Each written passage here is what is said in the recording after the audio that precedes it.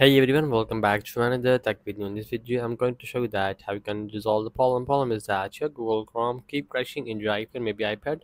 So how you can resolve this simply just like that. I'm just going to the Chrome section. It's working. So in this phase, it's not working properly. It's crashing. It's not searching anything. So how you can resolve that? Simply just follow all the steps. I'm going to tell that in this video to fix your issue. Simply just going to the settings of your iPhone and have to make sure that you have a strong Wi-Fi connection. Also make sure that VPN is not connected. If you have a connected VPN, just disconnect it. After that, just going to general section and just going to the software update and just update the latest iOS version in your iPhone, maybe iPad, and just tap on iPhone storages and just find a Google Chrome. Just like that, just tap on that and just tap on upload app. After uploading app, it's going to getting the option of reinstall. Just reinstall that from here.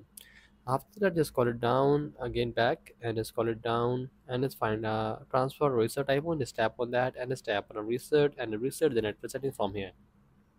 After doing all these steps, your problem gonna solve. If your problem not gonna solve, simply just uninstall the Google Chrome and again download it. So that's the video. You have to make sure you just follow all these steps. I'm gonna tell that in this video to fix your issue. So make sure you like our video and subscribe our channel for more upcoming tech videos.